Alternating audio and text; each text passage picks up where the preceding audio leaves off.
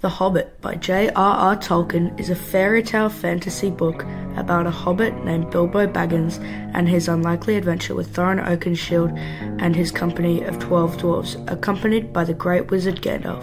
Hi, I am Sam, and I am Luca, and we are going to tell you about how The Hobbit represents the growth of the hero on their hero's journey.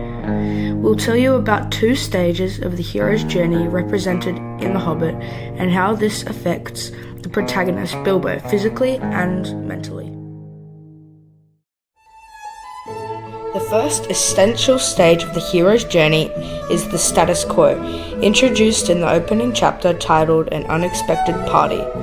Through Tolkien's skillful use of imagery to describe the setting, readers gain insights into Bilbo's ordinary life. The status quo in The Hobbit represented by Bilbo's home in the peaceful Shire, where hobbits stay clear of adventures. Tolkien vividly portrays Bilbo's cozy habits such as pipe smoking in his comfortable armchair and sipping warm coffee in the sun. This provides the reader with a glimpse of Bilbo's character before his internal transformation into a hero. Sam, could you please now share your thoughts on the next stage?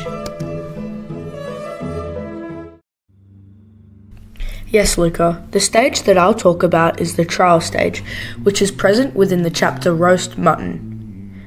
In this chapter, Bilbo is put on trial by the dwarves who pressure Bilbo into entering the trolls' campsite in order to retrieve food and fire. This mission, set by the dwarves, takes a lot of courage for Bilbo to do, and within accepting it strengthens Bilbo's character into becoming a hero.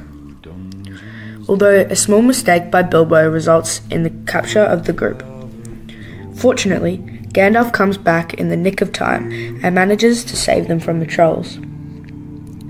After this, Bilbo luckily finds a key on the ground that unlocks the door to the trolls' cave, where the group finds marvellous, high-quality elvish blades.